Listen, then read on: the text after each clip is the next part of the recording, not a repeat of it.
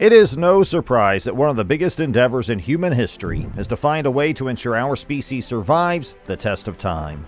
Over the last few decades, overpopulation and climate change have shown us we can't rely on Earth alone. While we are a long way away from becoming a multi-planetary species, recent reports suggest that NASA's James Webb Space Telescope may have found a suitable exoplanet that has water. Let's take a closer look. 72 hours. That is how long an average human can survive without water. To say that life as we know it is impossible without the presence of water would be an understatement. But finding it in the universe is a lot trickier than you may think. While on Earth, we can see water and handle it with our bare hands, detecting water or finding evidence of past water from far away is much more difficult. Optical telescopes that collect visible light and provide visual images of distant bodies only give us some indication of the brightness and large-scale shapes and structures of large regions. Brighter regions, especially near the north or south pole of a planet or moon, could indicate reflections of frozen water. However, when it's cold enough, even carbon dioxide forms a reflective solid. As such, optical telescopes alone cannot confirm the presence of water. Optical telescopes can also give some indication of mountains and valleys on other planets, but the large distance from Earth makes it very difficult to determine the size and structure of smaller geological features, like those that may have been formed with the help of flowing water. Placing a camera closer to a planet via an orbiting spacecraft allows scientists to collect much higher resolution images of the surface. Spacecraft that can land and even drive on the planet's surface allow humans to move around a planet to look at the size and shape of rocks ranging from larger boulders to tiny pebbles. In addition to camera images, scientists also indirectly understand what material is on a planet by measuring the reflectance of light off the surface. Different materials, including water, absorb and reflect different wavelengths of light, both visible light that humans see as different colors and light that we cannot see with our eyes. The latter includes ultraviolet and infrared. The relative intensity of reflection of different wavelengths is together called a spectrum, which is measured to narrow down the possible range of materials on the surface of an extraterrestrial body. Additional instruments can be designed to detect other wavelengths of light or elementary particles like neutrons emanating from the surface of an extraterrestrial body. These signals can be further interpreted to detect atomic elements such as hydrogen, which is one component of water. Often, the data from multiple instruments and camera images must be put together to determine what's on or even just below the surface. Almost all the processes that make up life on Earth can be broken down into chemical reactions, and most of those reactions require a liquid to break down substances so they can move and interact freely. Liquid water is an essential requirement for life on Earth because it functions as a solvent. It is capable of dissolving substances and enabling key chemical reactions in the animal, plant, and microbial cells. Its chemical and physical properties allow it to dissolve more substances than most other liquids. Other characteristics that make it a good habitat for life are its heat conduction, surface tension, high boiling and melting points, and its ability to let light penetrate it. To quantify what constitutes habitable water, scientists have plotted the range of water conditions on a pressure and temperature diagram. Although we typically think of water as being liquid between 0 and 100 degrees Celsius, this is only true for pure water at Earth's sea level atmospheric pressure. If salt is present, water's freezing point drops below 0 degrees and its boiling point rises above 100 degrees. At high pressure, water remains liquid above 100 degrees Celsius. Scientists estimate that liquid water can exist to a maximum depth of 46 miles below the Earth's surface, where the temperature is more than 400 degrees Celsius and the pressure is 30,000 times that at the surface. But could life live in this water? Probably not. The highest temperature known to support life is 121 degrees Celsius. The coldest water temperature known to support active life is 20 degrees below zero, which is what the researchers take as their lower habitable boundary. Researchers also looked at pressure limits. Life has been found as far down as 5.3 kilometers below the surface, where the pressure is 1,500 times that at the surface. Whether this is truly the highest pressure for habitable water remains to be seen. These restrictions are the primary reason why finding a planet that may support life has proven to be a massive challenge. When searching for possibly habitable exoplanets, it helps to start with worlds similar to our own. Based on what we've observed in our solar system, large gaseous worlds like Jupiter seem far less likely to offer habitable conditions. While most of these Earth-sized worlds have been detected orbiting red dwarf stars, Earth-sized planets in wide orbits around Sun-like stars are much harder to detect. And of course, when talking about habitable exoplanets, we must also talk about their stars, the dominant force in any planetary system. Habitable zones capable of hosting life-bearing planets are wider for hotter stars.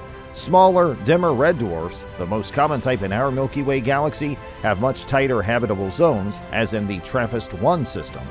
Planets in a red dwarf's comparatively narrow habitable zone, which is very close to the star, are exposed to extreme levels of X-ray and ultraviolet radiation, which can be up to hundreds of thousands of times more intense than what Earth receives from the Sun. Life on other planets may be very different from what we know on Earth. But it makes sense, at least at first, to search for something more familiar. Life as we know it should be easier to find. Our best chance of finding life is in the habitable zone, or the area around a star where planetary surface temperatures could allow the pooling of water. Because our Sun has nurtured life on Earth for nearly 4 billion years, conventional wisdom would suggest that stars like it would be prime candidates in the search for other potentially habitable worlds. G-type yellow stars like our Sun, however, are shorter-lived and less common in our galaxy. Stars slightly cooler and less luminous than our Sun, called orange dwarfs, are considered by some scientists as potentially better for advanced life. They can burn steadily for tens of billions of years. This opens up a vast timescale for biological evolution to pursue an infinity of experiments for yielding robust life forms. And for every star like our Sun, there are 3 times as many orange dwarfs in the Milky Way.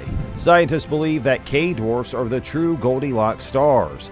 This is because they tend to be in the sweet spot with properties intermediate between the rarer, more luminous, but shorter-lived solar-type stars and the more numerous red dwarf stars. The K stars, especially the warmer ones, have the best of all worlds. One exoplanet that has come into focus recently is WASP 96b.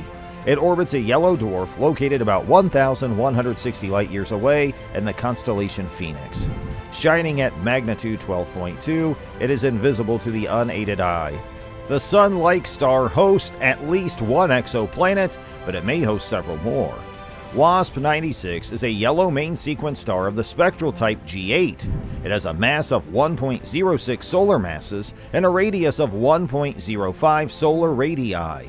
With a surface temperature of about 5,540 K, the star is slightly cooler than the Sun. Even though it has similar properties to the Sun, WASP 96 is more than twice as old. It has an estimated age of 9.40 billion years. The habitable zone of WASP 96 lies at a distance between 0.698 astronomical units and 1.470 astronomical units from the host star. The inner boundary corresponds to the orbital distance at Venus's equivalent radiation, while the outer boundary corresponds to that of Mars's equivalent radiation. The orbital distance at Earth's equivalent radiation is 0.96 astronomical units.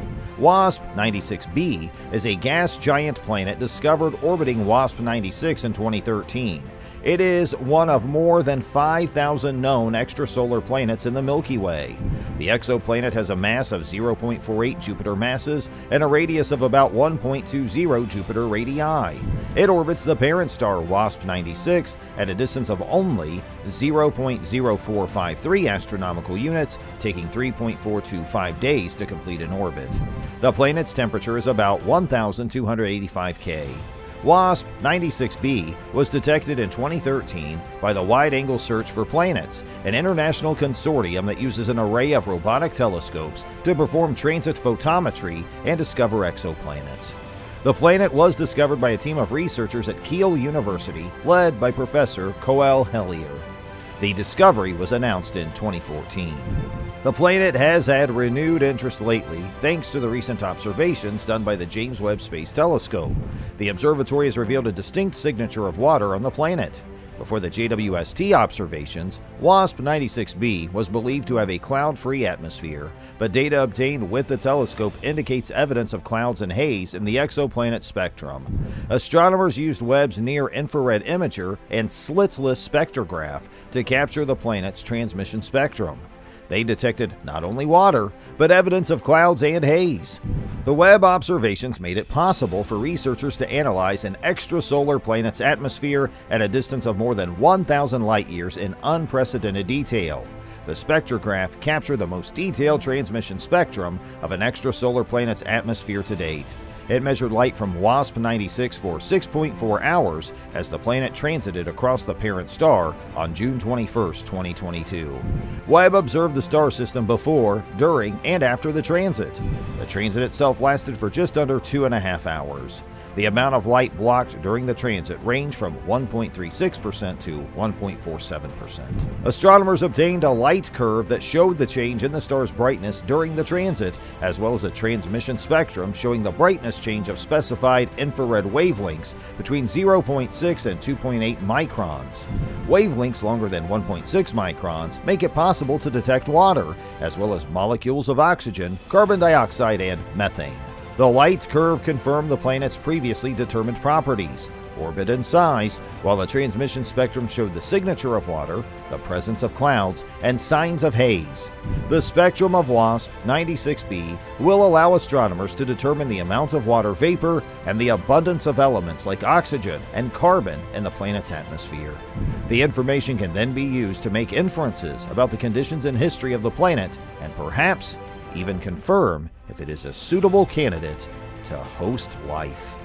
If you like this video, please also consider taking a look at this one, which talks about a strange radio signal originating from space recently detected by scientists. Do you think WASP 96b may host alien life? Please share your thoughts in the comments section below.